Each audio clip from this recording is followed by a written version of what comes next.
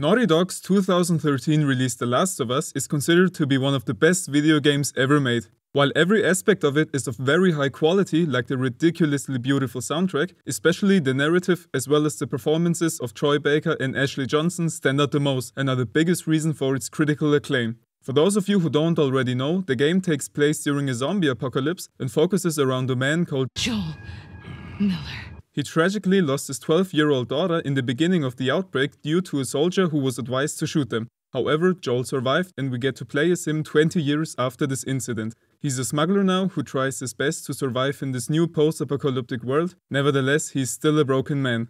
One day, he and his partner Tess are offered a well-paid job to smuggle a 14-year-old girl called Ellie to the other side of the country because she's the only known person to be immune against the virus that causes the infected to turn into zombies, and they should bring it to the so-called fireflies so that they can make a vaccine. After Tess was bitten by a zombie and therefore died, only Joel and Ellie are left. Throughout their journey, they go through a lot of beautiful as well as horrible moments and create a sort of father-daughter relationship, which is demonstrated in many scenes. There are some subtle ones, like Joel looking at the watch his daughter gave him for his birthday when looking at Ellie, or when Ellie is almost killed by cannibalistic pedophiles and Joel calls her "Oh, baby girl," after finding her exactly the way he did to his real daughter. "My baby girl." And there are some not so subtle ones, like Joel literally sacrificing the entire human race for her, but we get to that in a moment. In the end of the game, when they arrive at the hospital where the fireflies are, it is revealed that in order to create a vaccine, they have to kill Ellie, because they would have to operate on her brain, which she wouldn't survive. So it's either her or the entirety of mankind if you want so.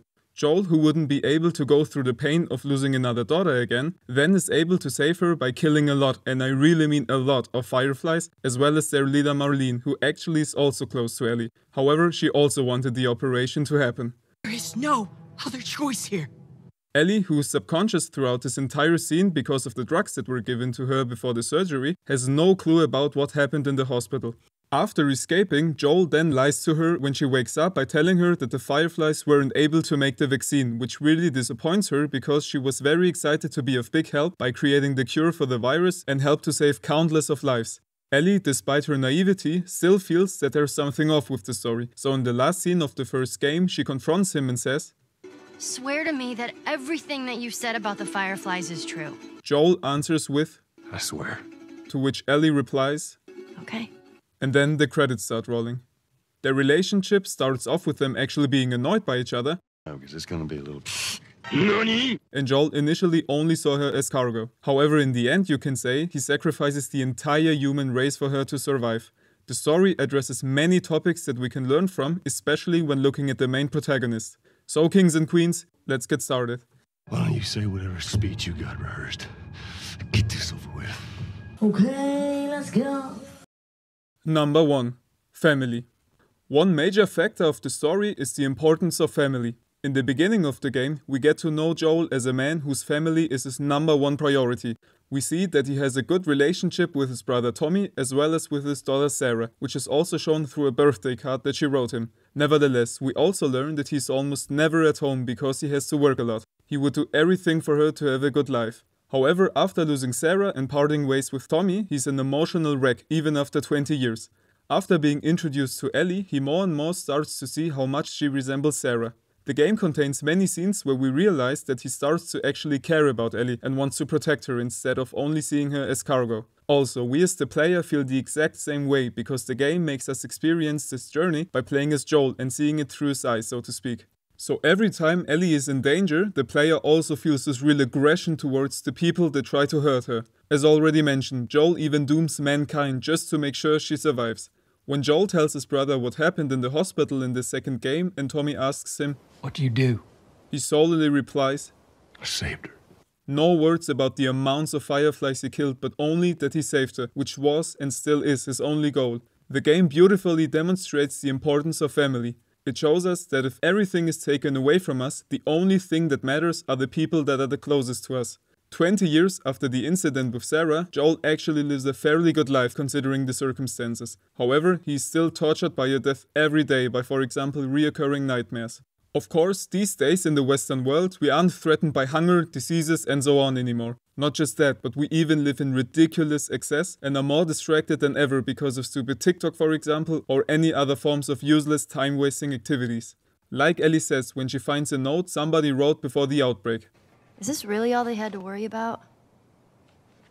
Boys, movies, deciding which shirt goes with which skirt.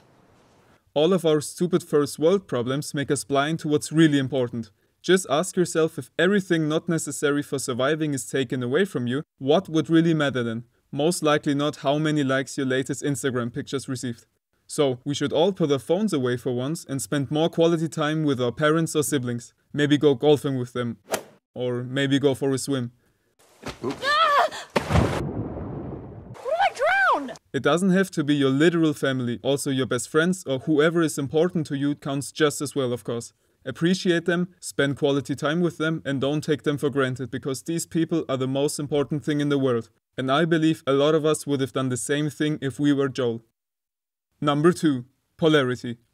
Another topic that The Last of Us demonstrates is that life consists of a lot of good and beautiful, but also just as much bad and horrible moments. Joel and Ellie are confronted with a lot of horror, tragedy and pain, like this, and that. However, there are also a lot of hopeful, positive moments, like the magnificent scenery that makes us appreciate the beauty of nature, the flashback scenes where their relationship is on its peak, or finding friends in a dark and brutal world, like Sam and Henry. Something as beautiful as a father rescuing his daughter also means something as horrible as the death of another daughter's father. After 20 years of depression, hopelessness and brutality, he finally found something that gives him meaning and joy. Just like Joel says himself. No matter what, you keep finding something to fight for. As we already know, Joel had to live through one of the worst moments that could possibly happen to a human being, losing his own child. And there are also other things like parting ways with his last remaining family member Tommy, the overall collapse of infrastructure, etc. In order to not get hurt like this again, Joel doesn't let anyone close to him. He has his guard up all the time, so to speak. One of the most emotional scenes in the game demonstrates this exceptionally well. After tragically losing their two new friends Henry and Sam, Joel's fear of losing Ellie grows so big that he tries to get rid of her and make Tommy and his people bring her to the Fireflies, in spite of how much he already cares for her. Now you'll be doing even better with Tommy. You're not my daughter, and I sure as hell ain't your dad. Immediately afterwards, it is shown that Joel regrets what he has said to her, as well as how much Ellie is hurt by his words. Joel realized what he has done, and the two of them continue their journey. And since then, Joel fully opened up to her and never pushed her away emotionally ever since. So in order to be happy and experience joy, we have to expose ourselves to the possibility of insufferable pain. Without pain, there can't be happiness. Without darkness, there can't be light, and so on. Just think of how much happiness a child creates, but also how much the parents worry when it is sick, for example. So no matter through how much struggle and pain you're going right now, there's always the chance that the next day might be the best day of your entire life. Number 3. Monster. We have talked a lot about Joel's emotional life, and it might come off as him being a soft man. However, the exact opposite is the case. When necessary, he's a literal killing machine and capable of horrible things. Here we also see the polarity again. Joel has a very soft and caring side, but he also has a monster inside of him. The look he gives the doctor who wants to operate Ellie in the end. Holy shit. Additionally, he's also very skilled and competent regarding everything that is necessary and important in their post-apocalyptic world, like weaponry, crafting, etc. When Joel is severely injured and falls unconscious, Ellie's reaction says everything. You gotta tell me what to do. These days, you often hear something like, It's okay to be weak. but I think it really is not. We need both physical strength as well as emotional strength by, for example, staying calm during moments that make us extremely nervous or scared. Joel fulfills all of these requirements. He's a big, beefy man who knows how to fight/defend himself in Ellie, and also doesn't freak out when being in danger because of other people or the zombies. Like Professor Peterson suggests. You should be a monster, and then you should learn how to control it. Just imagine a school shooting or something more common like a group of teenagers bullying a helpless kid. Do you think people would look at a typical soy boy who says men should be weak, or would they turn to someone like Joel? Of course, these days we almost never face any life-threatening events, but we still should always be prepared. Rather be a warrior in a garden than a gardener in war. Number 4. Truth. The best moment in my opinion, and arguably the best ending of any video game ever, is when Joel lies to Ellie about what happened in the hospital and even swears it. In the sequel, we learn that Ellie believed him, and for a few years they lived together happily as father and daughter in Tommy's village called Jackson. Their relationship is on its peak there. However, the older Ellie gets, the more suspicious she grows. Therefore, she asked him a few times about what really happened, to which Joel still only lies. There was no cure. Eventually, she visits the hospital and finds out that Joel definitely didn't tell the truth. After saying, If you lie to me one more time, you will never see me again. To him, he finally reveals what really happened, to which Ellie's reaction is, Oh my god.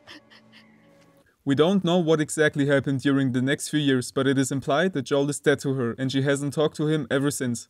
By lying, Joel destroyed the only thing that really mattered to him, his relationship with Ellie. Ironically, the first few years he actually got what he wanted. The bond was stronger than ever. However, it was just temporary and a matter of time for her to find out. The first game didn't really need a sequel since it remained open whether Ellie believed him or not. Maybe if he had told her the truth back then, she would have not reacted this heavily. She might have been angry at first, but maybe she would have realized what his reasons were and would have forgiven him. Or maybe she could tell that Joel lies, but she wants to be at his side as well, so she just pretends that she believes him. Nevertheless, in the second game there's a scene in which Ellie is being insulted and Joel immediately stands up for Ellie despite her still hating him. The only reaction he receives from her is, What is wrong with you? I don't need your fucking help, Joel. Ellie's face afterwards suggests that she actually regrets her behavior and also seems ashamed. As a consequence, she actually visits him the first time after finding out the truth and starts a conversation with him.